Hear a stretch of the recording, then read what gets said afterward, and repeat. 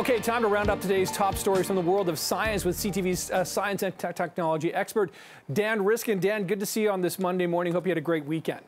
I definitely did. I hope you did too. I for sure did. Lots of great sports on TV. I didn't do the Wordle over the weekend. I kind of take the weekends off, but I'm back at it today, Dan. And a lot of people wondering, is there a cheat word for Wordle? Can you help us? Yeah, so, well, some geeks have done some analysis. Everybody's obsessed with Wordle, and the thing that gets you is there's only one answer per day, right? You can't just binge on it and do 400 Wordles. You have to do one a day and then wait for the next one to come out. So there have only been just over 220 of these things so far. So some geeks went through those and looked at the frequency of how frequently letters appeared. And I can tell you the top 5 letters that appear in Wordle, so you can work them into your guesses early on because they're likely to appear. And the most common 5 letters in order are E-R-A-O-T, which you can spell orate with. So that's, I'm not saying you're gonna win with it, but it's a strategy you might consider if you're trying to get a good shot out of the gate. And the researcher pointed out that all 14,000 words that Wordle uses are actually written right into the source code on the website. So if you're enough of a geek to look at the source code of a website, you can actually see the list of 14,000 words. I don't know if that'll help you, but it's there. I wouldn't know where to begin, Dan, but I did begin today's with orate. I won't say what that did for me, but I'm still working on it. Let's just go from there. Let's move on. So babies, Dan, as we know, they love putting things in their mouths. If it's close by, there's warnings on toys and other things just for this. But some new research shows that they notice which their caregivers are putting in their mouths as well. We know babies love mimicking.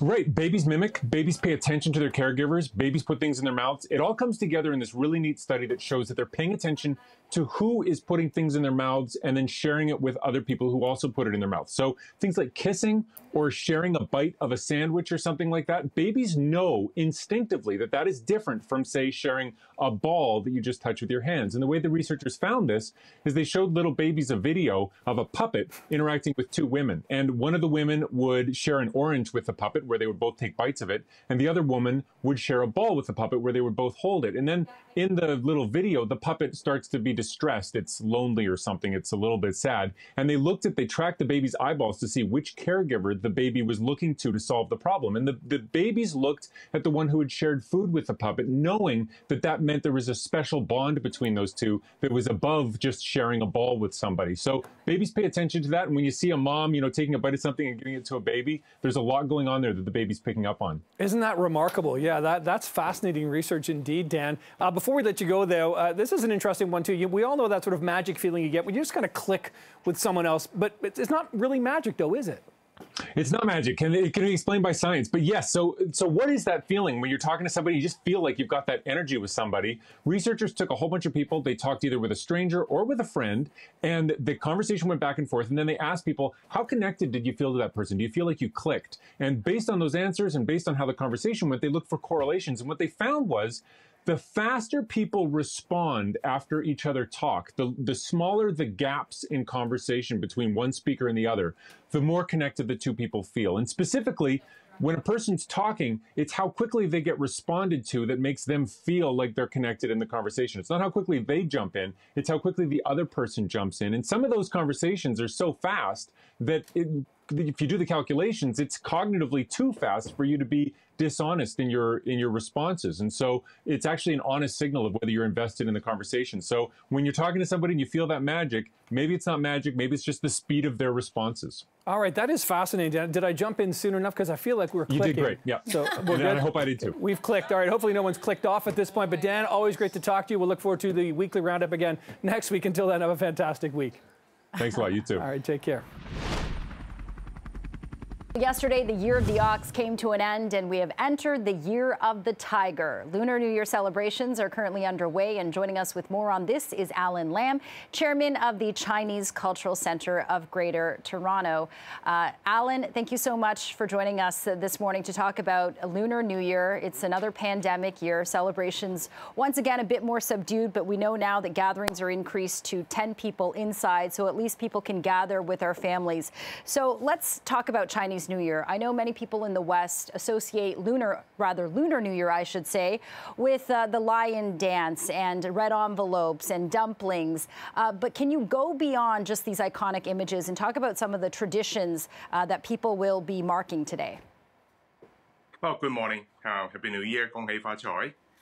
The year of a water tiger symbolizes vigor, strength, courage, optimism, and resilience. So, in our tradition, rich Chinese tradition, we celebrate New Year, the first day, having a lot of food on the table, including dumpling and many meaningful food. The most important thing, we actually using this festival to gather together with the family, friends, to whom that we have not met for many times, especially in the pandemic. So we're very fortunate that we have this rich tradition, so that we can actually greet each other and enjoy the company.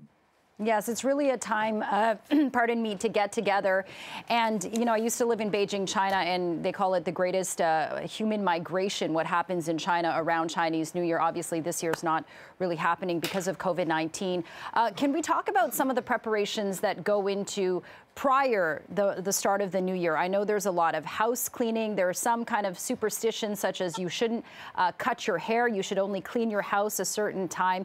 Can you pick up on some of the more interesting kind of traditions and habits that people do to mark the Lunar New Year? Well, we do a lot of preparation at home prior to the New Year day. For instance, as you mentioned, that we clean our house very much. We take this opportunity to, in the beginning, that the cleaning is to swipe away the bad luck. So then, like for instance, pandemic, we're looking forward to a great year of Tiger. I think that the pandemic is very much behind us, so we are all looking forward to have a great year. Okay, and Alan, you know, many Chinese immigrants, such as my parents, come to Canada, and I was born here in Canada, in Toronto, and we have a saying that, you know, you're Chinese-born Canadian, or CBCs. Sometimes you call us, there's a term that isn't exactly looked upon too great, but, you know, a lot of the Chinese immigrants call their children bananas, to say yellow on the outside, white on the inside, which isn't exactly politically correct. But I want to talk about passing on this tradition to this younger generation. Do you feel like that's a challenge these days? Well, I wouldn't put it as a challenge. I think it's a question of communications. So for younger generations, that we had the, I wouldn't say obligation, but I think we feel proud that we are able to take our tradition, our culture to our children, to take time to explain to them. This is a very good festival time. We can explain to them who we are and why we are here, and then we adopt a good country, and we just take time to explain to them our rich tradition. So then we are for sure is a proud Chinese Canadian, and will continue to be, and we really have to make sure that we will tell our children to keep our rich culture, and meantime to practice being a very good citizen of Canadian. Yeah. Okay, Alan, and very quickly, I know the Chinese Cultural Center of Greater Toronto, you have an event today that's virtual. Can you tell us very quickly about it before we go?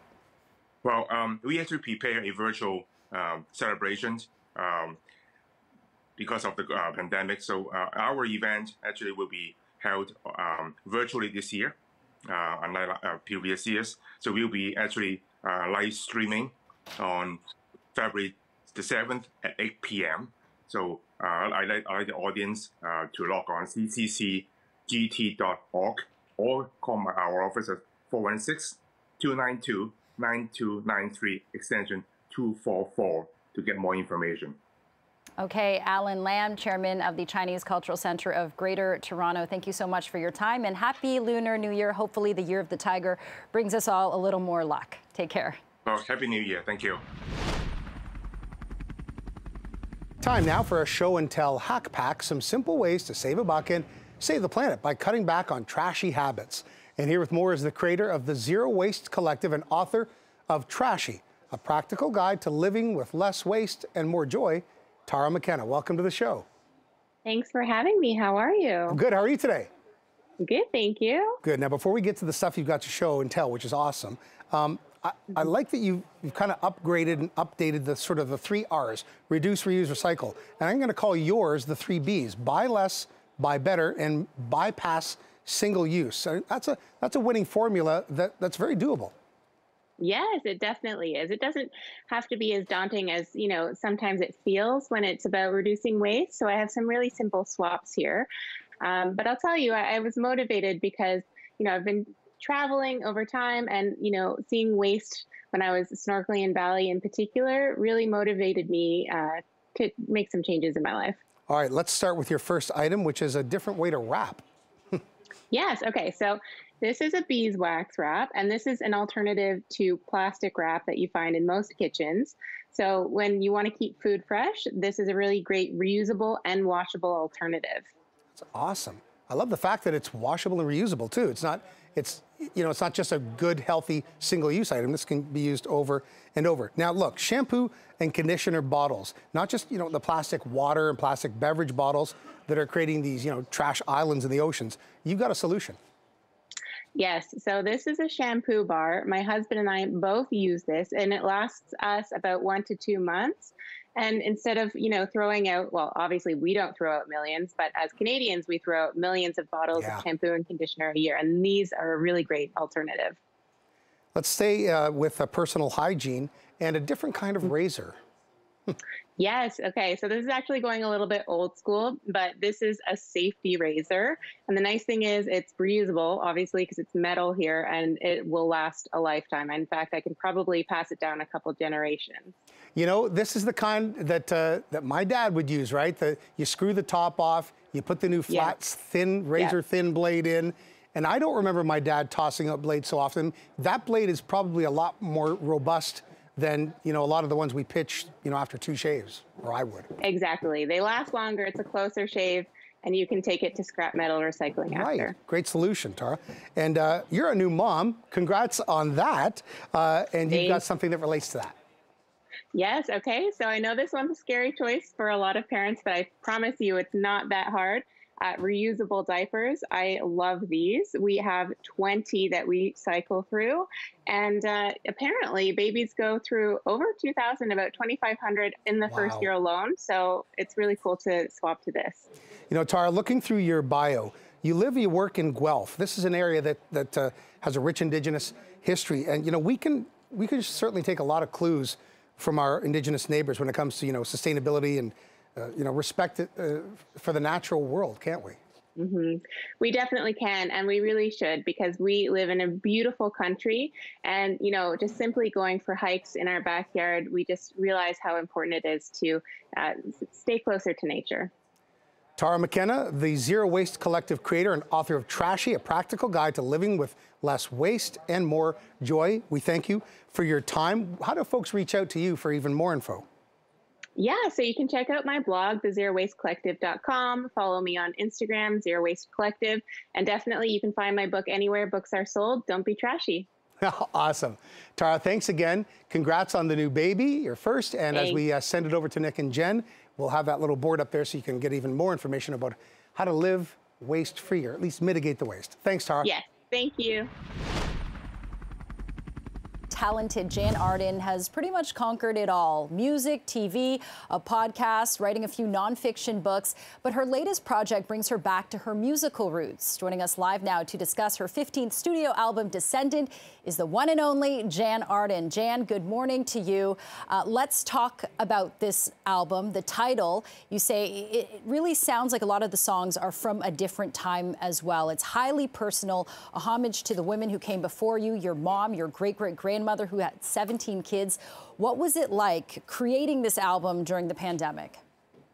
I just want to keep talking about Mika. So you guys can go talk about whatever you want, but from here, just watching that segment, what an inspiration. And it really makes you just so aware of how just how intrepid human beings are.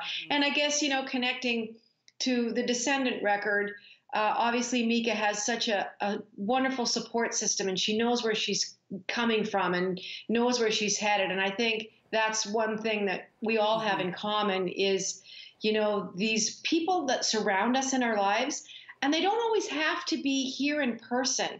This is a lineage that goes behind us a long, long way. And I'm not a particularly religious person, but I feel my ancestry. I feel, you know, my mom's been gone just a few years, and I absolutely still feel like she's my true north.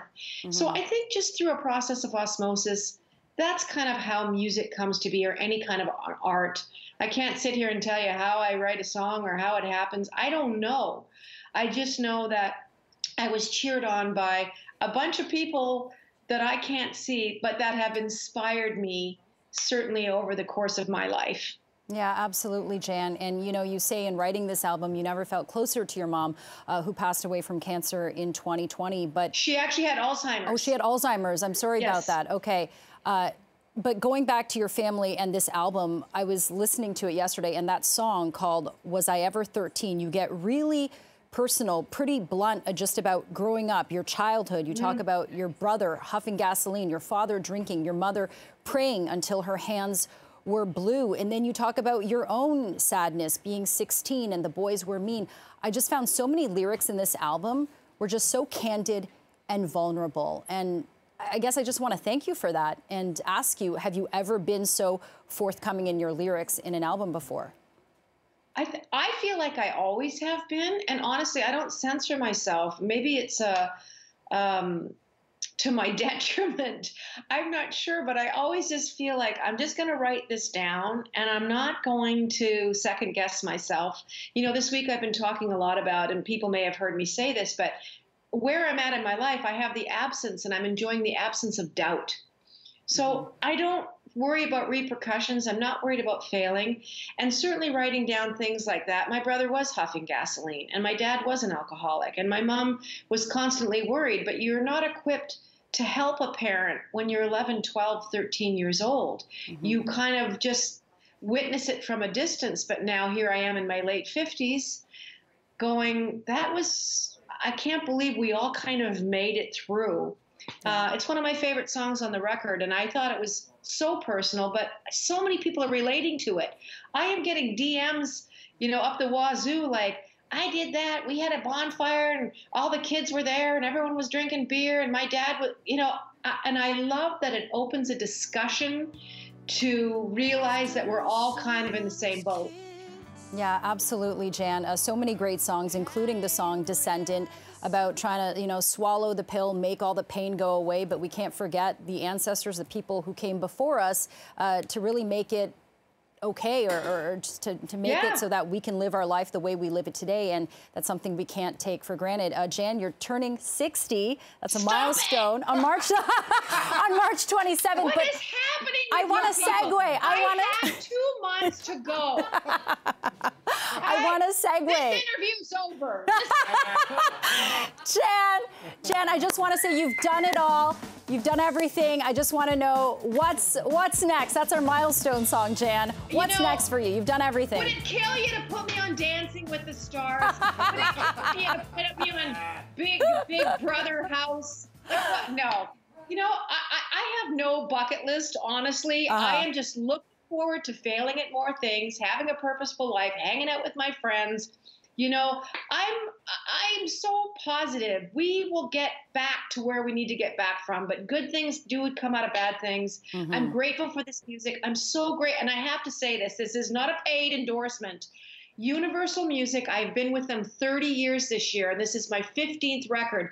I think I make them $6 every time I make a record. Oh my gosh, Jann! No, it could be closer to 11 US.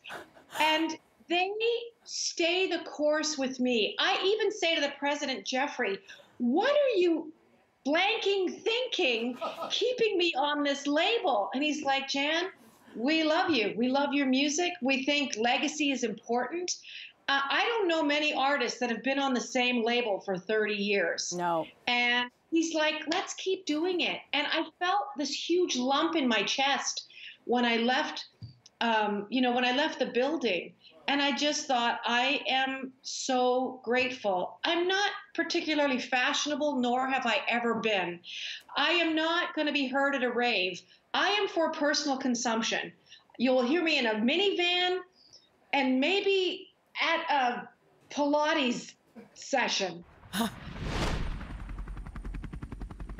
Today is World Cancer Day, and the past couple of years have made an already tough situation even more challenging to manage due to the constant rescheduling and treatment delays as a result of COVID-19.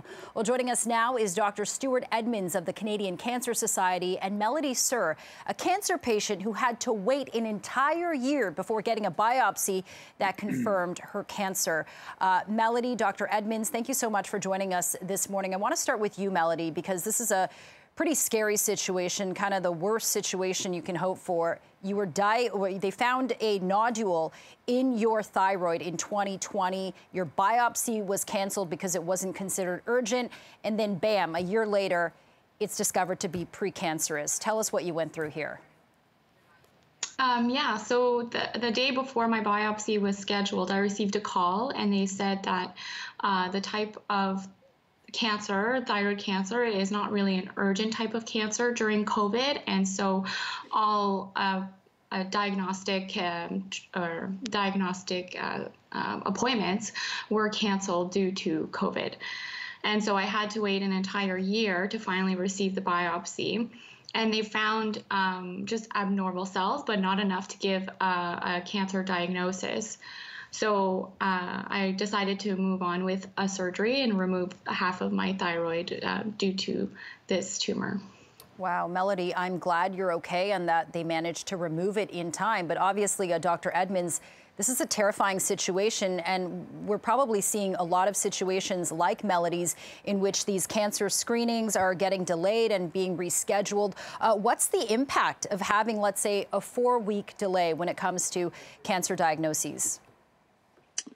Well, the impact is huge, and we know in terms of surgeries, for example, or treatment, that a 4-week delay in treatment can, for many cancers, can actually lead to a 10% increase in the risk of death. So again, a huge impact there. And in terms of screening, a study has shown that a 3-month suspension in colorectal cancer screening could lead to an increase in 1,100 new cancer cases of colorectal cancer, and with more than 480 more colorectal cancer deaths. So really the impact of disruptions or delays in screening and surgery are significant. Melody, I want to go back to you now. When you discovered that this was precancerous, what was your immediate thought? Did you feel that you were neglected during COVID-19 because of, all the hospital resources being diverted to patients with COVID? Absolutely. As a medical physicist myself, I know the impact of cancer and I know how fast growing it can become. And knowing that I had a precancerous tumor inside my body, it was very, very frightening. And I wanted to get it removed or get it diagnosed right away to know what I was dealing with. So it was very frightening, a very frightening situation. Okay, and once they found that there were precancerous cells, did they then move quickly? Yes, absolutely. I was able to get a surgery right away. Okay. Dr. Edmonds, unfortunately, we're running out of time to talk about this, but this is very important indeed. What more needs to be done? Because it's not just about rescheduling and delays when it comes to cancer treatment, right? Well, that's right. I think when we have, obviously there's delays right now, but we also have a backlog. This hasn't been happening over the last few months. It's been happening over the entire pandemic. And what we really want, we're urging governments to continue to prioritize the needs of cancer patients at this time, and really share information on where we are in terms of backlog, but also develop a recovery plan for how we're going to actually deal with these backlogs going forward. And we're actually asking individuals to sign up and actually urge urge the governments to continue to prioritize cancer patients at this time. They can go to cancer.ca, World Cancer Day, and write to their MPs and continue to put pressure on the governments to keep cancer a priority. Yeah, it certainly needs to be. Okay, Dr. Stuart Edmonds and Melody Sir, thank you so much for joining us this morning on CP24 Breakfast. Take care.